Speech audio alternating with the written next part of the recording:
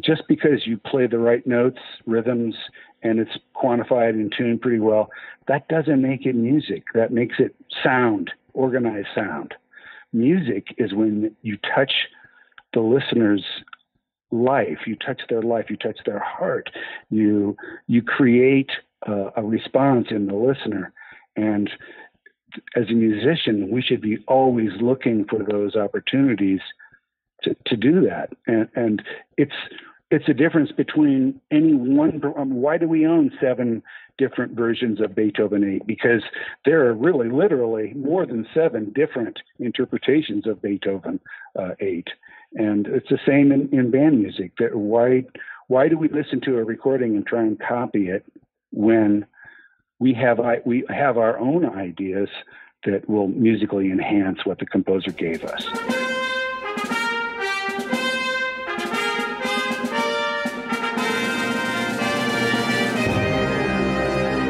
Hello, everyone. Welcome to Everything Band, a podcast that features conversations with composers, conductors, and performers of music for winds and percussion.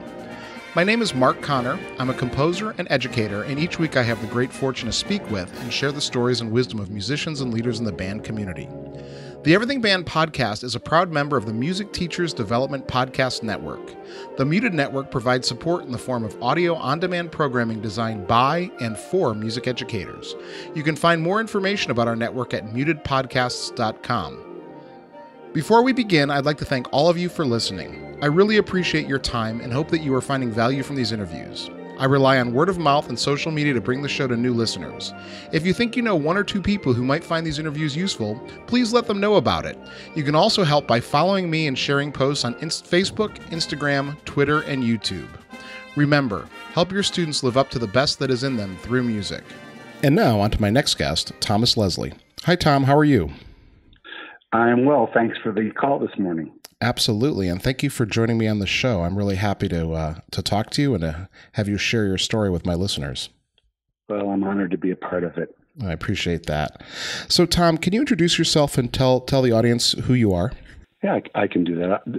My name, again, is Thomas Leslie. I am the Director of Wind Band Studies and conductor of the UNLV Wind Orchestra here in beautiful Las Vegas, hot Las Vegas. And I have been here at this university since 1985, when I was hired away from teaching high school. Wow. And it was great. I mean, I'm in my high school band room, and the phone rings, and my student aide asks who it is, and they said it's President Maxon, and she said, Mr. Leslie, come here. It's President Maxon. And I said, that can't be. The president right now is Reagan. So she hands me the phone, and literally it's the new president of UNLV who's calling to invite me to apply to be the band director. He's trying to build a program, and he calls me directly. So that's how it all started. Wow, I can't wait to get to that story when we get there. It's interesting in that he was brand new to the university and knew he wanted a real viable and competitive band program. And when I arrived on campus, didn't quite exist like that. That's interesting. I have a few ties to the Las Vegas area, mainly because my college roommate was a trumpet player. We were both trumpet players at Chico State, and he was from Las Vegas, and he's still there now. And he studied with Walt Blanton as a high school student. Walt Blanton was a great teacher and a great friend. Yeah. And he had a terrific trumpet studio. Yeah. His teacher and the teacher up in Chico, where I went to undergraduate, were good friends. Yeah, Walt was a real gentleman, and what I loved about Walt, he was just real with everybody, and he could play on both sides of the horns. He could do jazz, and he could do legit, and he did them equally well.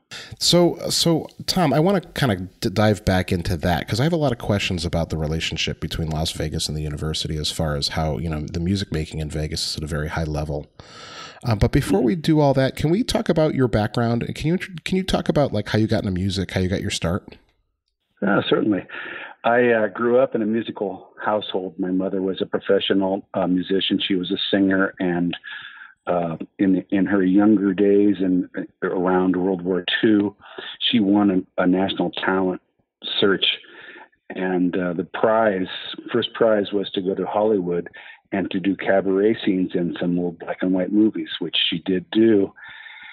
And when my father came along and married her, that pretty much ended that kind of her career. And then it was just an occasional performance here and there in a club, or singing in a local opera, or singing in a local musical.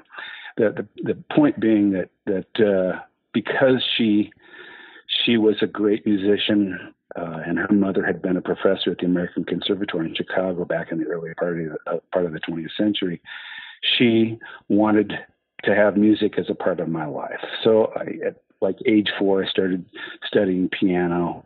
And then when I was in the second grade, I took up the French horn. My sister came home one day with her friend from high school band, and she was a French horn player. She brought her horn over and took it out, and I got to play on it. And actually, it was a good fit. So I became more of a horn player than a pianist, that's for sure. And my mom would drive me from my hometown of Muscatine, Iowa. She would drive me up to the University of Iowa, which was about an hour drive, every week, so that I could study with a teacher at the university. And that went on from about 4th or 5th grade all the way through high school. And I loved playing. I loved music. I listened to all sorts of music, but when I was young, it was all jazz and classical. And toward the beginning of my senior year, my mother said to me, "Well, I know that you're going to go to Iowa, and I just don't know what you're going to study." And I said, "Well, I don't think I thought it was going to all along. I thought it was going to be music." And she says, "Well, I don't know if that's, what you'll want to do with your life." And I said, "What do you mean?" And she says, "Well, you won't make very much money." And I said, "Well, I'll be fine. I love music. There's nothing else that I really care about." And she said, "Well, I thought you would be a really good dentist." And I said, "Well, you should have told me that before last year, where I got a C+ in biology." So that ended that discussion, and I went to the University of Iowa. I had a wonderful high school band director in Muscatine. His name was Charles Kreeb, who had come home from World War II, like so many other good musicians that played in the Army bands all over the European and Asian theaters. He came home and then became a teacher, and then the director of my high school band. He'd been there for years before I got there. He also was my first horn teacher, and he's my hero, still my hero today. He knew almost everything. You could ask him a question, and there was nothing he couldn't tell you. You could take him out on tangents, and he could give you the correct answer. So he was a delight to work with, and I learned horn from him first, and it was on his horn that I played. And so finally, when it came time to go to the University of Iowa, I decided I would go as a music major. I had ironically been the drum major of my high school band, and the only reason that I chose to do that was because in those days, horn players played E-flat alto horns, and I didn't want to have anything to do with that. So I asked my band director, how do I avoid that? And he said, "Well, there's only one position on the field that doesn't play, and that's the drum major. You can try out for drum major." So I did, and then continued that at Iowa. So I never really had to play on a football field, which was, it was great for my embouchure, and and I enjoyed the drum major part. The Big Ten drum majors have a really special tradition, and so it was a lot of fun. And during that time, I of course played in the Iowa Symphony Orchestra, which was great. And I played in the Iowa Symphony Band and of course, chamber music. And 4 years later, I graduated with a music ed degree. And I knew that I wanted to get my master's degree right away. I didn't want to go out and teach and then find myself in 3 or 4 years without the finances or have other responsibilities that I wouldn't be able to go back to school. So during all this time, in high school and college, I was teaching at the Smith Walbridge drum major camp, which was the original drum major camp. I mean, that's where it all got started. And I was invited to teach there. And so I really enjoyed that because I honed in teaching skills and, and group management and group dynamic and how to build the emotion and the positivity within a group. I learned that all from Smith Walbridge. And at Smith Walbridge was the famous Gary Smith, who many people might remember as the Associate Director of Bands at the University of Illinois, had the great Marching Illini band. But at the time, he was teaching at Indiana State University in Terre Haute, which was an excellent music ed school.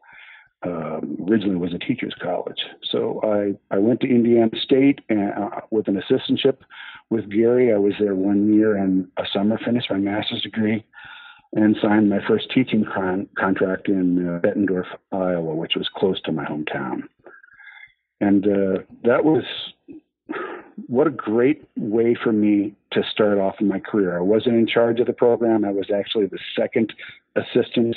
I taught marching band. I taught the freshman concert band, but the freshman concert band had like 100 students in it. It was huge. It was a big program. And I got to do the marching band and the freshman band. I did the jazz band. And then I taught lessons, trumpet and horn lessons. So it was a wonderful way to start a teaching career. I was there 2 years. And then I'm actually at Smith Walbridge camp in the summertime, and I get a call that Greenwood Community High School in Greenwood, Indiana, was losing their band director.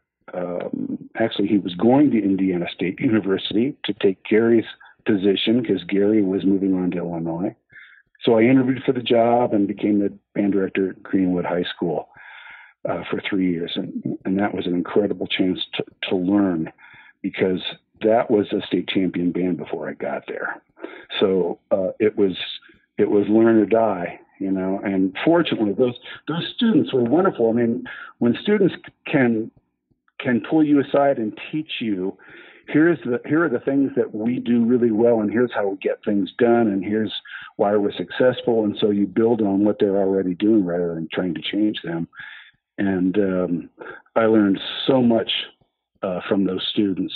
They were so gracious to me, and I stayed 3 years, but after 3 years of competing almost every weekend, whether it's marching band or jazz band or a concert band or indoor guard or indoor drumline, it was just every weekend. It was something, and I just felt a little bit burned out after 3 years, and I was looking at the rest of my career. I mean, which I knew was going to be a fairly long career, and I didn't think I could maintain that kind of a rigorous competitive schedule. Plus, as much as I'm competitive and like to compete, I realized that the tail was wagging the dog, and I wanted to work to live rather than live to work.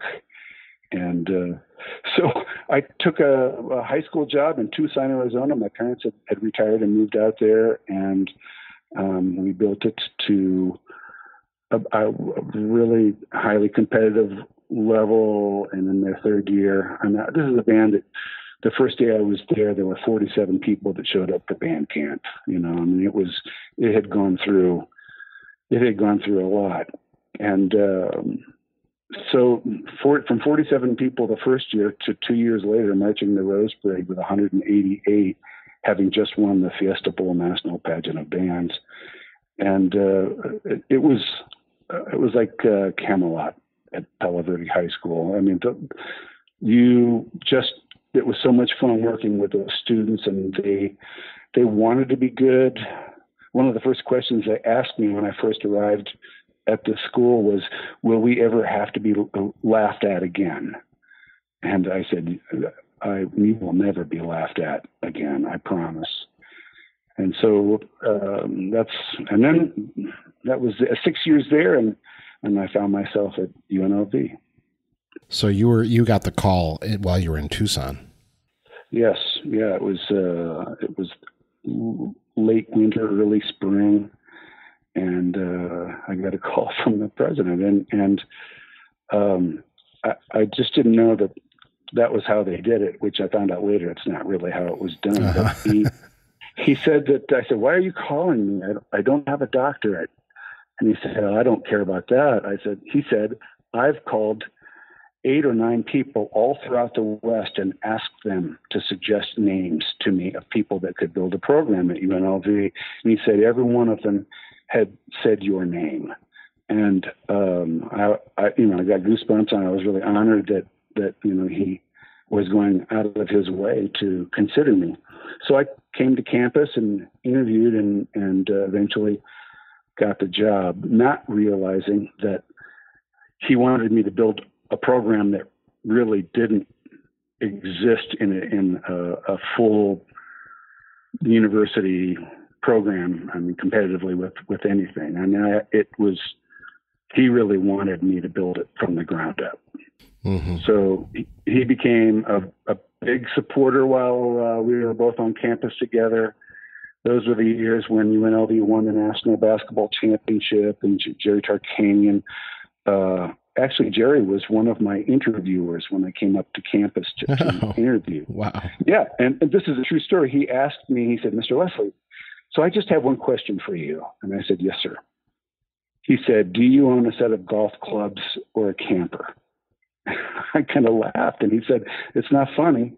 I wouldn't hire an assistant coach that had golf clubs or campers, so I'm not going to support a band director who has either one of those things. So I said, it's great. I'm kind of a workaholic. I love my job, and I don't need a camper or golf club. So I don't know if that was any help or reason why I got the job, but I got the job, and then that was July of 1985 when we started. So it's been a long run. I think I just finished my 34th year at UNLV. I have a ton of questions from your story. Is that all right if I dig into some of this? Oh no, go ahead. So I guess I want to start with you being a high school drum major.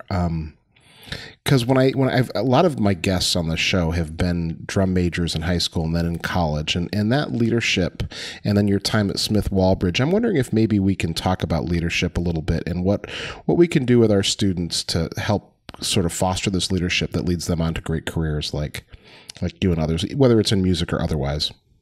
Yeah, great. When I was at Smith Walbridge, there still is a great book that Gary Smith wrote. And there was a fairly large section in this book about leadership. And I remember that he had a chart with descriptors of leadership qualities. I mean, I can't tell you what they all were, but you were to look at this chart, decide where you fell percentage-wise into that column, and then you continued until you had done the whole survey, and so you could see. Well, it says gracious. Well, I don't know if I'm all that gracious, or you can see that it says decision-making capabilities, and well, I'm not really all that great. So you could see at the end what your own perceived weaknesses were. And I thought that really got to me as a high school kid when I saw that a leader is all of these things, and where do I fall into these categories?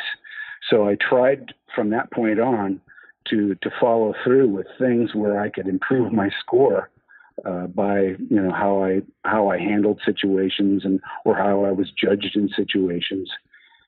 And I really found that a leader who can be many things, but a leader is someone who can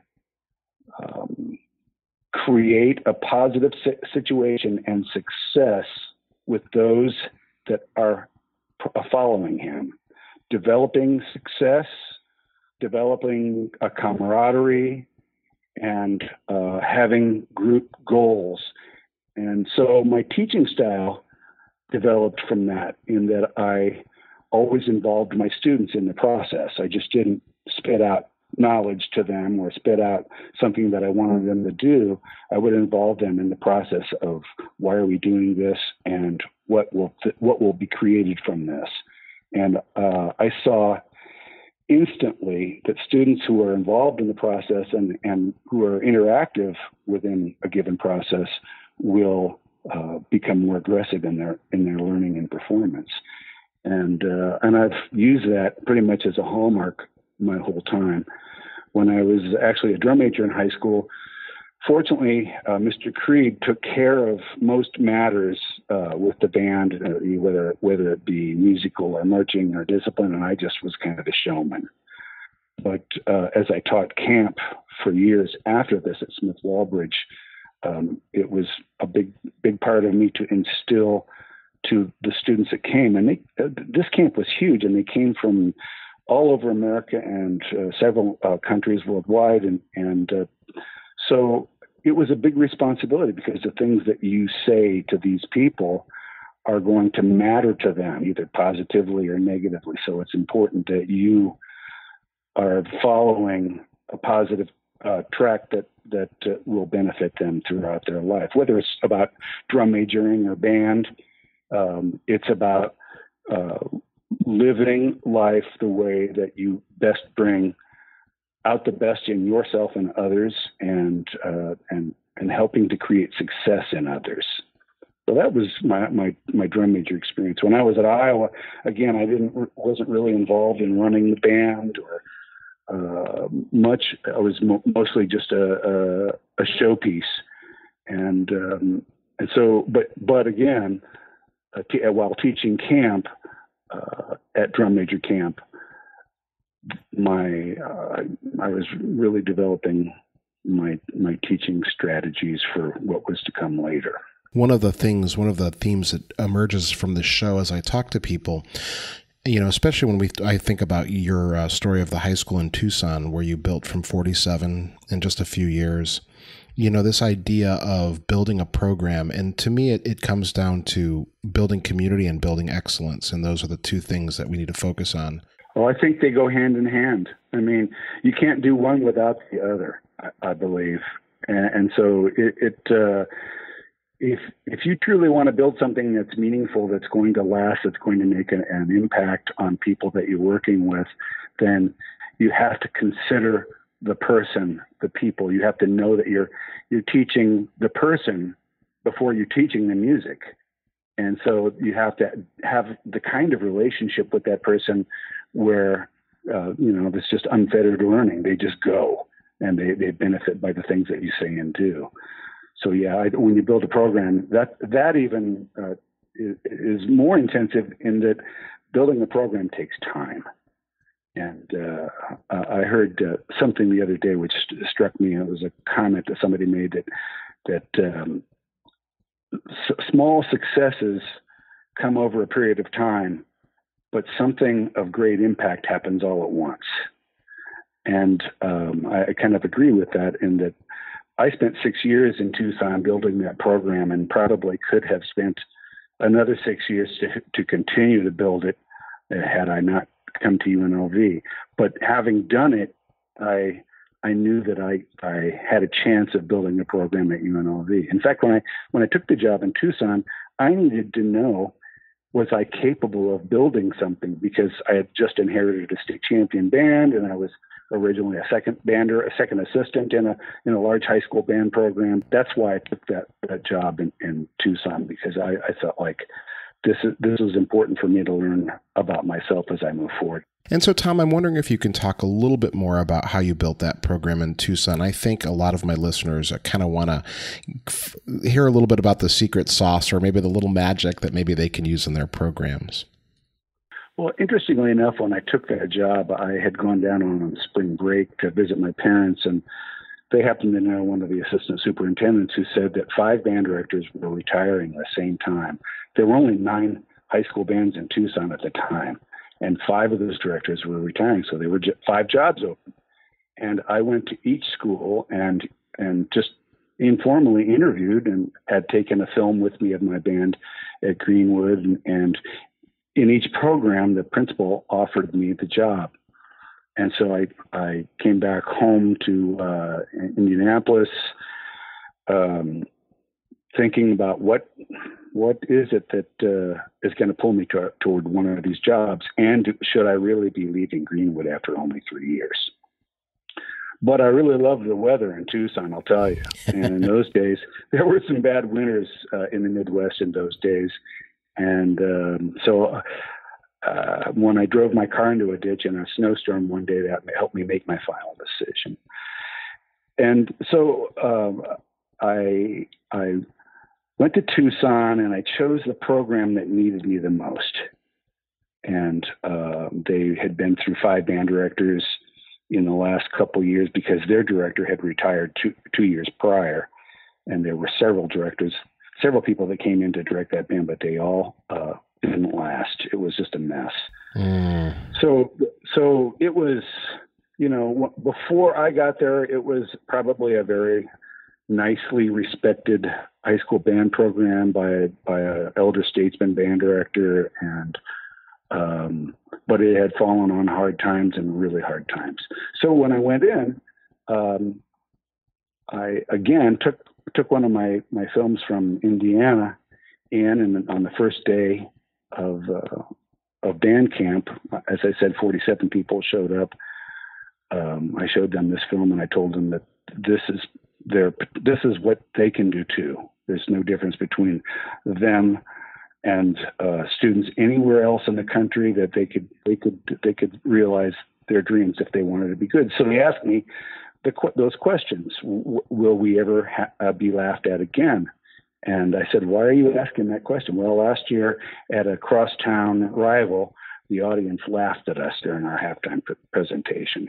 And they said, can we have discipline? And I thought, that's interesting. That's the first time I've ever heard anything like that. Can we have discipline? I said, yeah, you'll have discipline, but it'll be peer discipline. It'll come from within the group. And they asked me, how long will you be here? Because they had just been through 5 band directors. And I said, I make you this promise. I'll be here longer than any of you. And we had a couple of days of marching fundamentals in the early part of the camp week. And because I had been teaching drum major camp, I had those fundamentals well within my reach, the ability to teach and clean. And so they were getting small successes, and I was making sure that every time that they did something with excellent precision, or they gave a verbal response to a command, every time that there was something good that happened, I just told them, that was really good, guys. I mean, this is really, you're really going to be something if you continue to learn like this. And all of a sudden, students started coming into the band room that hadn't showed up on the first day. And so we built ourselves up to 76. I think we had 76 total performers in that marching band, and they won superiors at every festival that fall, and they were kind of the talk of the state for such an early point in time. They didn't really have much of a concert band. It was. I mean, really almost non-existent. So I started teaching more music fundamentals, reading, fundamentals of instrument playing and sound concepts of people's individual tones.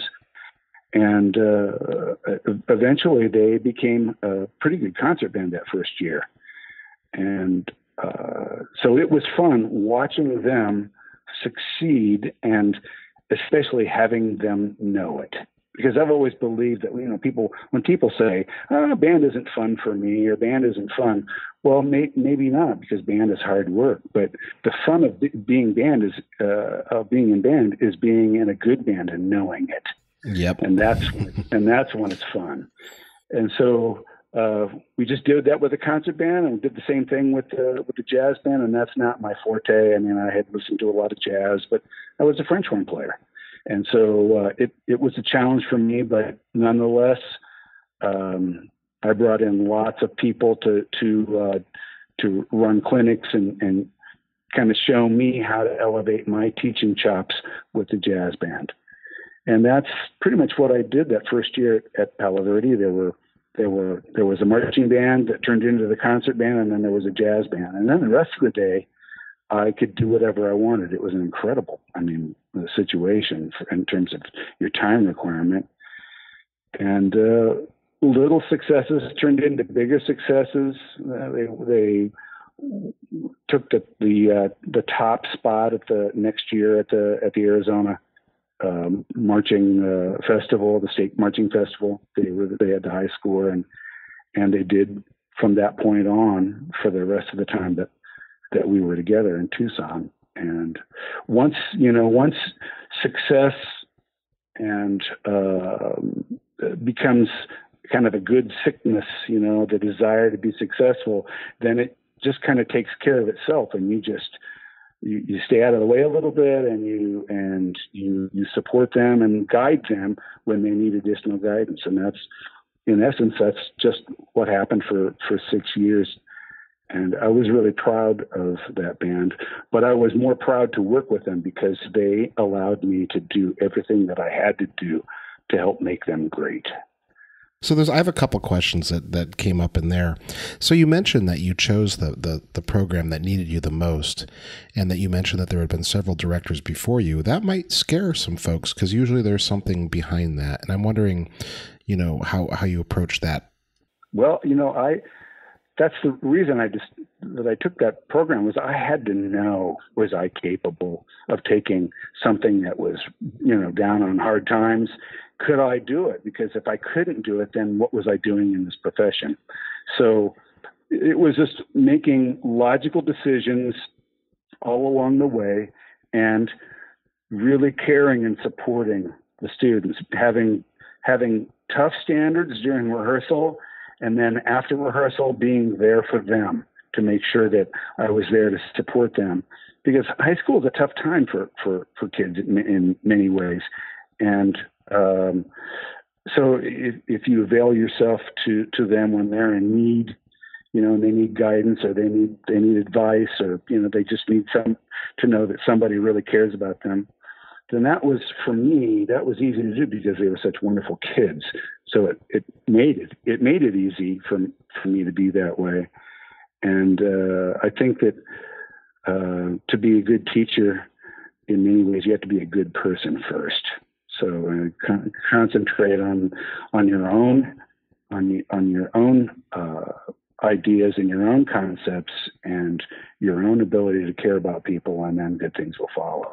Yeah, in many ways, it's why I took the job teaching beginners, because I had never done that. And I had this little thing inside of me that said, I need to teach beginners or I'll never know. I'll go to my grave not having done that and missing a huge part of what it means to be a music teacher.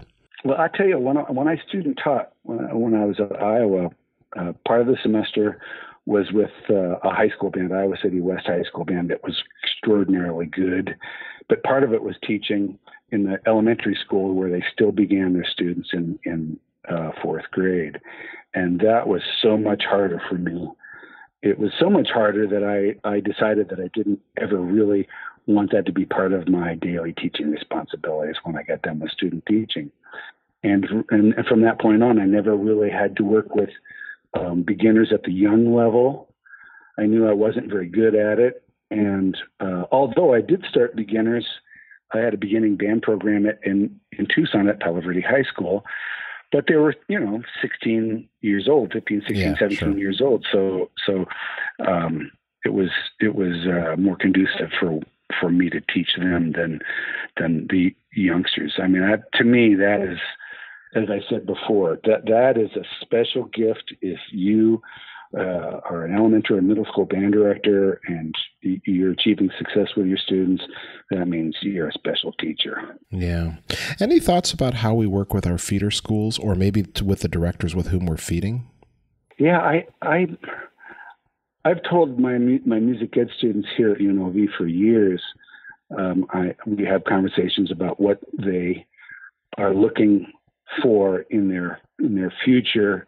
And I would ask questions like, what do you think the most important things that will affect the quality of your program when you start teaching? And almost none of them at that time had the word feeder in their mind. And I did because I experienced it both ways. At Bettendorf, it was a great feeder program. At Greenwood, it was a superb feeder program. In Tucson, it was just almost non-existent.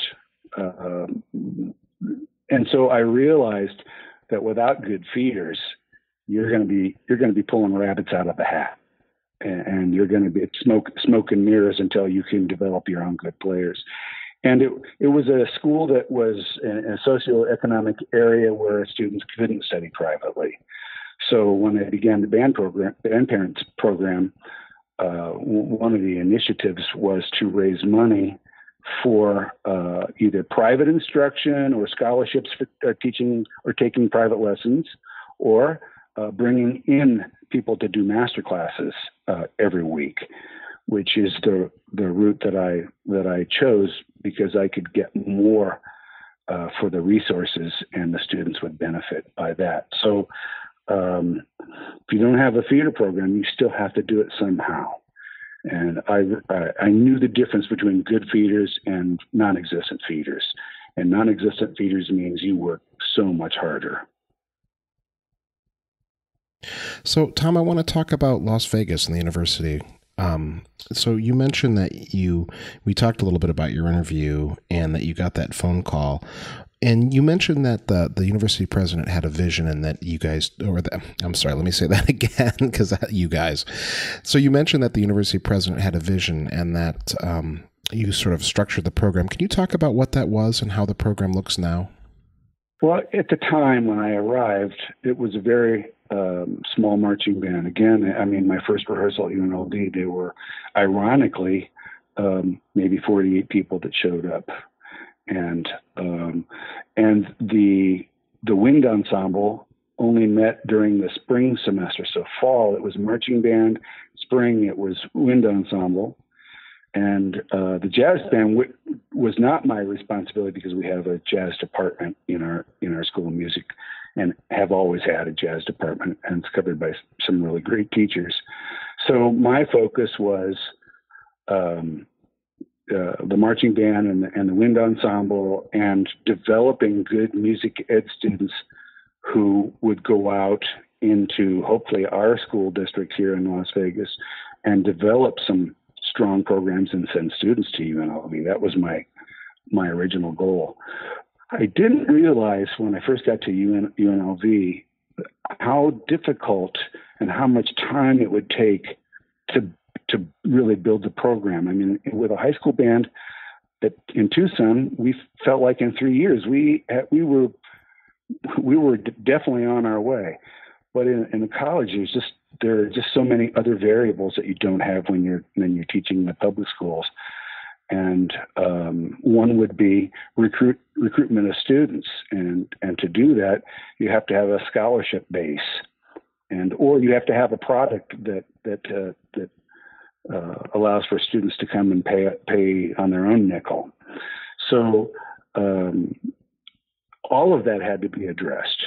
Building a scholarship base, going out and working with the local bands in Las Vegas, so people would know what I was about, and then putting it on the stage, making sure that I had a good performance. So when band directors or students from high school came around to hear the then wind ensemble, it would be something that would be competitive for them, and they would want to do when they came to college. Took 10 years, Mark. I mean, it took 10 years before we really ever had any, what I consider, big success. We were successful in many ways along the way, but getting everybody to be on board with the same philosophy and the same goals and the same commitment to the daily progress and work, that took a long time to instill that.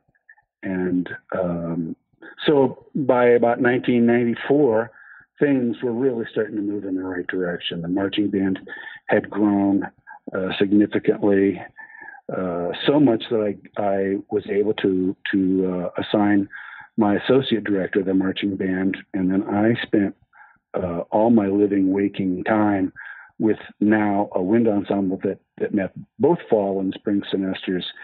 And then in 1994, we played a CBDNA convention in Reno. It was a double region convention, West region and Northwest region. So it was huge. And we played a concert at that convention. And the actual performance was stunning. I mean, in many ways. In fact, I don't know if you remember the Eric Whitacre piece, Ghost Train. Mm-hmm, sure. That was the night of the premiere was in Reno, and it was second on the concert, and it got a standing ovation. And I had my buddy Eric Marienthal with us, and we played a Dana Wilson saxophone concerto, and Eric just came in and blew the doors down.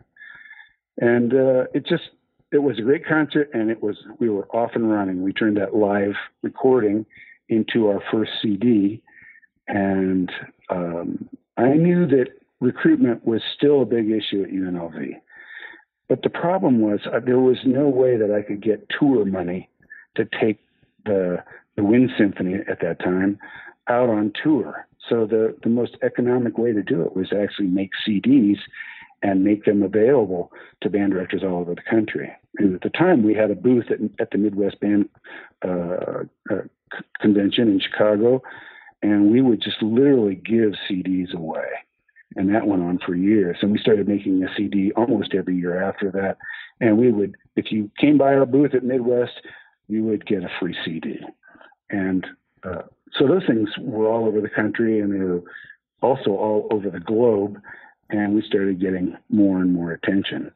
And as we got more attention, students started showing up from other areas, other states, other countries.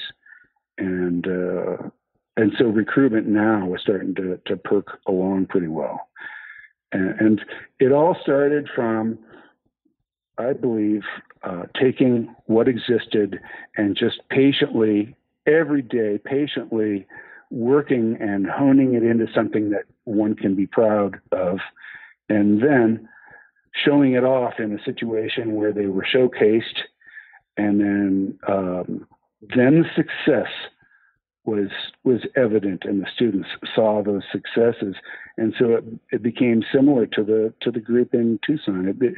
It became they were feeding on success, and they wanted more.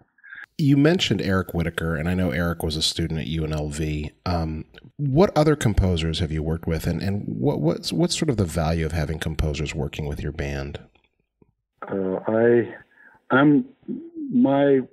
of my biggest points in my career is to collaborate with my own studio professors, collaborate with great musicians from other areas, and collaborate with composers. And so I've done that. I commissioned all of the composers that became a part of the BCM group. That was Eric and Steve Bryant and that whole group. And I started commissioning works from them, and they would come to campus and work with the group. And those pieces went out on CDs, and they were very popular. They were selling lots of music because of the recordings that we were making of their music. And throughout the last, I think I've got close to 55 commissions that I've done since 1994, since Ghost Train. And most of them have been sole commissions, what we've done from UNLV. It was a UNLV commission paid for and premiered by us. I've participated in several consortia to have works written, a few works by Maslanka. And I just always felt that it was important to give them a really insightful look into the wind music world, so that when they went out, either as a player or as a teacher, they had been elevated by working with those kind of people in those specific situations. So I've really worked with lots of composers. Most recently, I've led the commission with Bruce Broughton. He wrote a trombone concerto for Joe Alessi that we premiered in February and recorded in April. And it's a stunning piece because Bruce is a stunning composer. And it's not bad having Joe Alessi stand on stage with you either. So there were so many composers that I had the opportunity to work with. And right now I have commissions.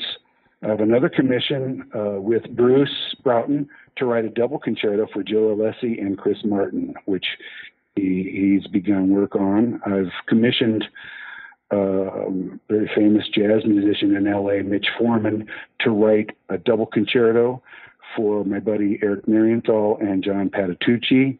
So that'll be kind of a third stream piece. And I love doing those kinds of things just to prove that I can play jazz with others. And I've commissioned a young composer in our composition program, Jorge Machang, to write a drum set concerto for Bernie Dressel from the Big Fat Band. And so those three things are going on, and there'll be more. The difficult thing with commissions is, of course, paying for them. And so you're limited at any one point in time on what you can do by what funds are available for you to use. So I've had to really be careful and tiptoe through all of that over the years. But yeah, we've got 55 or so commissions that we've been responsible for in one way or another. Wow. So I'm fascinated by this having Bruce Broughton, who, for my listeners who don't know, he's a film and television composer with some incredible credits. I mean, the list of shows that he's written for is unbelievable. And so have you found that there's does being in Las Vegas help?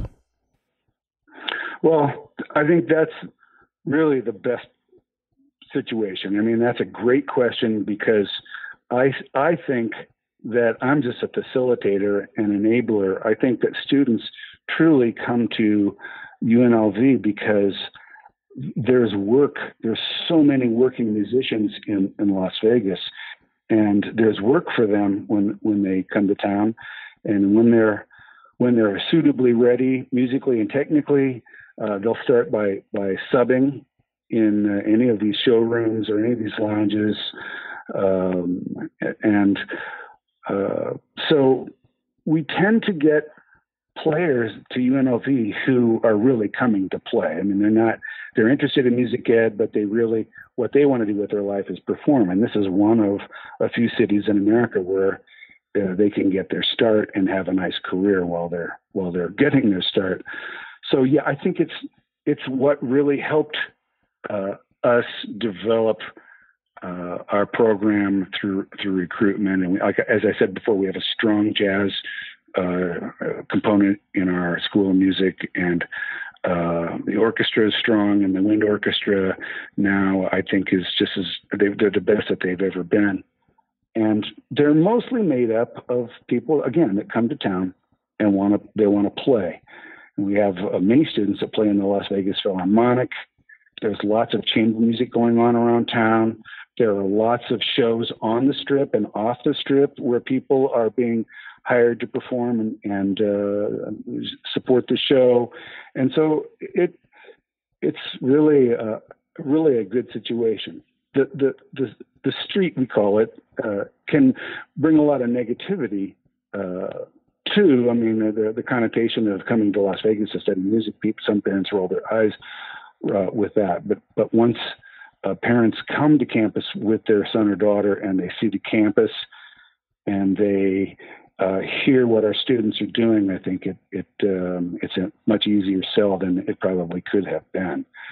But I have lots of students now that have graduated from UNLV who are playing with all the heavy entertainers that are in town right now, whether it be Celine Dion or Lady Gaga is in town with a residency, and Elton John over the years. And so these students are making great livings doing what they love to do. So I think it's definitely been a help for us. If this school would have been somewhere else without that kind of a viable players scene, I think I'd still be struggling to recruit and to bring it along. Interesting. Yeah. Like I said, I have a friend who's in Las Vegas, and, that's something that we've talked about over the years. A place where musicians can actually make a living that's becoming harder and harder, as we well know. Absolutely. And they're cobbling it together these days. I mean, I have our trombone professor, Nathan Chenoye, plays for Bet and plays for Lady Gaga and he plays all the heavies. He's also an arranger, and he writes a lot of their arrangements. And he teaches trombone and jazz for us at the university. So he's pulling his income from several different sources, and he does quite well. And he's not alone in that. We've sent several people out that are, they're the anchor on the strip for brass and woodwind players, percussionists. All right, Tom, this has been really interesting. Are you ready to do the final questions, the big philosophical questions? Fire away. We've touched on a few of these topics in our conversation, but I always ask these questions at the end of all my guests. And the first is, where do you draw the line between healthy and unhealthy competition in music? That's a great question and a very fine line. It is. I think competition first is the use of competition to help advance a program. It's a major responsibility of the person at the top. We all know that the person at the top determines the goals and the means to take a program forward. So it depends on, I think, the attitude of the director first. If you're going to a contest and you're going to win, we all want to win. But if you're going specifically to win and that's your goal with the students, that means that if they're not first place, if they're second or 22nd, they didn't win. And in some ways, that connotates in their mind, well, we must be not very good, or we're losers because we didn't win. So the attitude of going to a competition is, yes, you always want to go do your best, and hopefully winning will be a byproduct of that, but never putting competition in the mind of the student that to be successful, we have to win. What we have to do is to go out and perform the best we've performed so far this season. And I think that is the focus and the main responsibility of the director when it comes to competition, having a healthy attitude and then loving the students when they come off the field or come off the stage and congratulating them and letting them listen to their tapes after they come home from the festival, and to keep it balanced. So when it becomes unhealthy is when it becomes about competition and people walk away from shows or concerts or festivals and they walk away with a negative image of what they've just done. And so success breeds success and negativity breeds negativity. And once that gets started in a program, it's like cancer. Negativity can take over a whole program and can ruin the experience for the students. So again, balancing competition, not competing too much, not burning out students. I hate to see students go to any university, regardless of their major, and not benefit by their playing capabilities because they're burned out, whether they're music majors or not. I think that we can easily burn our students out with over competing and over rehearsing and et cetera, et cetera. And everybody knows the dangers of that. Yeah, that's a question that I often think maybe I won't ask that anymore, but I just think it's one of the more relevant things that I talk about in each of these episodes, because I think it's something every band director deals with every day. I went into my career without really thinking about competitions. When I taught my first job in Bettendorf, we didn't really do any competitions. But when I got to Greenwood, that's what we did. And I know that those students had won in prior years, and I knew that they really wanted to continue doing that. And it became somewhat contentious for me because it dominated all of our lives. And they did well, but I couldn't see a 45-year career doing that week in and week out. So when I went to Tucson, yes, we competed and we wanted to win, and many times we did, but it wasn't the main focus of what we were about. And what we were about was enjoying music with each other and getting better day by day, and knowing the differences and hearing the differences, and so that those differences were leading to their success in the band room and outside the band room. So for me, that's more of what it became. And so when I became a college director, talking to my music ed students, trying to answer the same question that you asked me just a few minutes ago, and trying to give them a balanced attitude toward how they can proceed in their career while competing, that became an important part of my job, giving them hopefully the information where they could make really great decisions about the kinds of festivals and competitions they went to and how they went about them. All right, Tom. So this sounds like something you mentioned that with the question with Jerry Tarkanian and the golf clubs, but I'm going to ask, how have you managed to find a work-life balance in your career? Well, I believe that I work to live, that I love my work. I really love my students. They're the greatest. These students are, they're just so wonderful to work with. And maybe it's because I'm old and have gray hair. They treat me like I'm their grandfather. But I enjoy that about work. People ask me when you're going to retire. Well, I'm having so much fun right now. I'm in my 45th year of teaching, and I don't want to stop. I love it. I love these students. And so for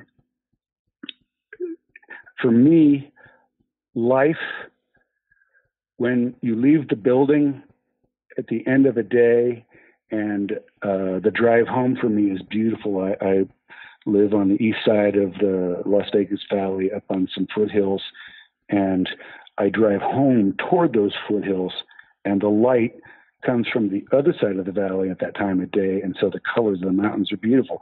And I take time every day when I drive home to notice that, because it makes me so happy. By the time I get home, my work day is over, and now it's my life with my wonderful wife. And of course, I never stop thinking of music. When we're watching a movie, I'm so focused on the soundtrack or concerts, live concerts on TV.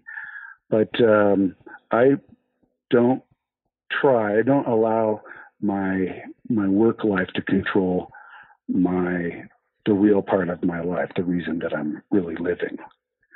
And I would suggest that to all young band directors, that you keep it in balance, because it can hurt you. It can hurt you emotionally. It can hurt you physically. I've seen band directors burn out because they had to do so much so often that after a while they just didn't want to do it anymore. And I never wanted to let that happen to me, because it was the only thing that I ever loved. I couldn't be a dentist, didn't really want to be a dentist, but I loved music. I miss playing. I think playing would enrich my life, but I don't have the time. But definitely, I work to live, and I believe that that's a great approach. All right, so this is a big question, and it is: what are the challenges facing music education, and how can we best meet them? Well, that's an interesting question, but I think that question is somewhat regional. It's a little bit different in different areas of the country. Right now in our school district in Las Vegas, which is Clark County School District, it's the 5th largest district in the country. When I first got to town, there were 8 or 9 high schools in Las Vegas. Now there's over 40. And so the challenge for music and arts in any school district is a pretty serious challenge. So far, Clark County has taken an avid interest in promoting music in the schools and arts. And I think many principals of high schools and middle schools have seen the benefits of having a strong music program and what it brings about in the students who are in that program and the humanity that it brings to the rest of the school. And so we could be supported, I think, even better than we are, but if we weren't able to do that, I'd be happy with where we are, because there's band, orchestra, and choir in almost every school, high school and middle school in Las Vegas, and some really good programs while we're talking about it. Now, that doesn't necessarily have to be the same way everywhere, but it is scary when you see programs cutting their middle school band program or cutting their elementary general music program. That's scary, because we need those arts, and the arts would die if we cut music out in the schools, I believe. And we all know that music is an important part of everyone's life, whether they're a musician or not, and what it can bring to a person's life. So the challenges that I think most school districts are facing is how to financially support their music program with the tax revenue that they're provided by the state. It's the same in the state. You know, we have a 2-year biennium. Every 2 years, the legislature meets and they decide the budget and the funding formulas, and then we get the news that we didn't get the funding that we had requested. And so then you have to start deciding where the cuts are going to take place. I think all of that is kind of dangerous and unfortunate, but if you're able to make it work, maybe there'll be a day when there's more tax revenue available to public schools. All right, Tom. So if I could give you a time machine and set it to the day of your high school graduation, what advice would you give yourself? Well, I never thought of that, but I was, from the get-go, from the time I started playing horn back in the 2nd, 3rd grade, that's what I wanted to do. I wanted to actually be a professional player. So when I went to high school and I got toward the end of school and at graduation, I was the best player that I'd ever been, and I wanted to continue growing and learning and playing at a high level. So I never really thought about where it would take me. In fact, I didn't even know that I would become a music educator. I thought I was going to be a horn player. And I didn't make too many rules for myself other than do what got you here. Practice. Have a great attitude about what you're doing. Never go somewhere unprepared. And always, whenever you put the horn to your face, always be the best that you can be at that moment. And I pretty much tried to live by that, those rules throughout my whole life. In fact, these days, it's hard for band directors to take time to study their scores. Score study is usually not during the workday. Score study usually is after school or at night. But I have time built into my schedule on days that I rehearse especially. I spend 3 hours with my scores in the morning. And because I never want to walk into rehearsal unprepared and to cheat my students, because they always know. they always know where I'm not bringing everything to the game that I should be bringing, and those are the rehearsals that don't go well, and we lose that time. And time is a valuable resource when you've got a performing group. So preparation, and here's one other thing. I wish I could have told myself this when I was graduating from high school. Learn music beyond the notes. Music is not sheet music. That's paper with ink. And playing the notes and the rhythms correctly does not necessarily make it music. It's how we interpret what we see on the page and what we can bring to it to take it to a uniquely different level. And that interpretive aspect, I didn't realize when I was a senior in high school. I knew that when I practiced a Mozart concerto or a Strauss horn concerto, that there were things that I needed to do stylistically to make it be good. But I wish that I could have realized earlier in my life that there are opportunities to take what the composer gives you and to elevate it by your own musical ideas. And I wish I would have known that to the day I left high school. Wish I would have known that before I left high school, actually. All right, Tom, this is another big question, I guess, for some. Some people know right away. But the question is, if you had a choice, what would be the final work for wind ensemble that you would want to conduct, and why? Oh, my goodness. I have an affinity for a couple of pieces that I love dearly, because one of my mentors throughout my life was Dr. Harry Bejan, who had been at the University of Illinois. And he and I were very close, and he loved the Schoenberg Opus 43A variations, theme and variations. And when he performed it, it didn't sound like anybody else's performance of it. He actually brought things to that piece that you wouldn't hear in another performance or on another recording. And many people are intimidated by that piece because it's difficult, but yet he romanticized it because he saw that Schoenberg gave him that license by how he had written it. So he added so much musical detail and tension and relaxation to that you wouldn't hear in a standard performance. So I would do that, and I would do what I could do with it to make it be the most musical performance. So I love that piece. I'm sure you hear the words Lincolnshire Posy a lot. I do. But of course, I love that piece. I've done it, dozens of times in my career, and those would be two pieces that I wouldn't mind doing on my final concert. All right, Tom, is there anything coming up that you'd like to share or promote? Well, the release of our 21st CD, the last 11 or 12 have been on Clavier Music Productions, which is a classical label that actually was interested in wind band music.